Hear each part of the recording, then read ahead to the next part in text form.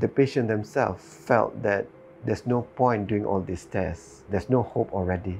All he wanted me, whether I can make sure that he can go on for at least another 2-3 months just to see the birth of their grandchild. With the treatment that we gave him, he's still around. It's like 3 years down the line now, and he's forever grateful.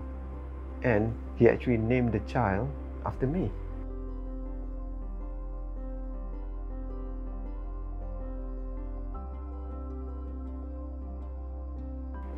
My name is Haris Abdul Rahman. I'm one of the hematologists at Subang Jaya Medical Centre. I've been working in SGMC for the last 11 years. I've been in the field of hematology for the last 20 years after my training in the United Kingdom. For the last 15 or so years, I've been actually active in the field of stem cell transplant. I'm also the Vice President of the Malaysian Society of Haematology.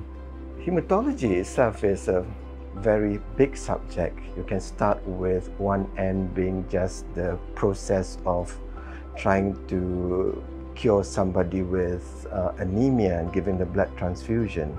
My main interest is actually in malignant side of hematology.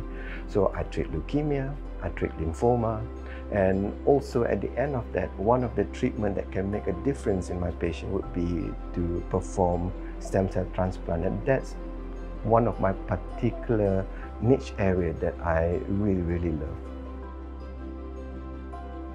Usually I start with my ward round. My ward round usually takes about an hour and a half. Weekends, I tend to indulge in my hobby. One of the things that I developed during COVID was actually to prepare videos. The idea is just to give back to the community, and they approached me to ask for questions and trying to actually get more information about their condition. So I came up with this series of videos. I love photography. I took up cycling. My wife did that as well, so we tend to do a lot of cycling around town. One of my young patients that actually came was only about 12 years old. The condition that he had was called chronic myeloid leukemia. Back in the 90s, somebody with chronic myeloid leukemia, especially at the end stage, only have about 6, maybe 12 months to live. He was actually told initially that he only got a few months to live, but he was lucky that at the same time, there was a new drug that's being developed. Nowadays, people with chronic myeloid leukemia that I met in 2022 are still living now, and they don't even need chemotherapy. They just need medication.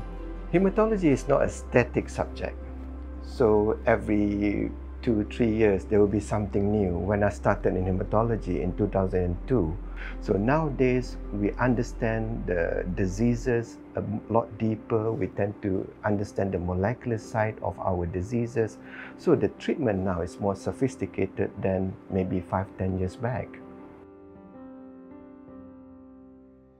On a personal level, I always see my patients as individual. They have their needs, they have their own life to live. They are a person, they are brothers, they have sisters, they have parents.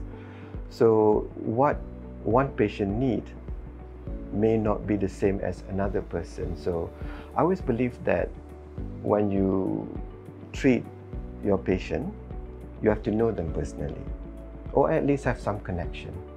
But there's a drawback to that, because if things were to turn bad, you tend to take it more personally than otherwise. For me, that is very reasonable to pay, because yes, you lose some, but the friendship that you gain from the patient, even though you lost them, still will stay with you forever. So in the last 10 years, we've been actually exploring treating cancer without the use of the C word, chemotherapy. So nowadays, we try to treat our patient with targeted therapy, with checkpoint inhibitors, with monoclonal antibody. These are not buzzwords, but these are actually treatment options that we can offer to our patient.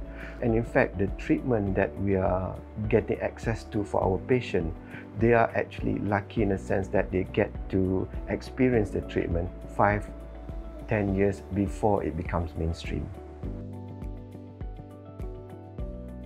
The patient themselves felt that there's no point doing all these tests. There's no hope already. All he wanted me, whether I can make sure that he can go on for at least another 2-3 months just to see the birth of their grandchild. With the treatment that we gave him, he's still around. It's like 3 years down the line now, and he's forever grateful. And he actually named the child after me. Health screening is very important. You do not just do health screening to see whether you got cancer, but it also prevents you from having problem with cholesterol, with sugar diabetes, with heart problem. So the screening is not just for cancer, so screening is for everybody. And if you actually have any signals from your screening that actually force you to take the next step to do further tests, you must do it. Do whatever test that needs to be done. It could just be it's a non-cancer, but at least you have a peace of mind that it is not detected. Even if it's cancer, you are detecting it at the early stage, and you are going to do much better than if you were leaving it alone. Cancer is a journey, and if you work together, you will get to the end and it will be a success.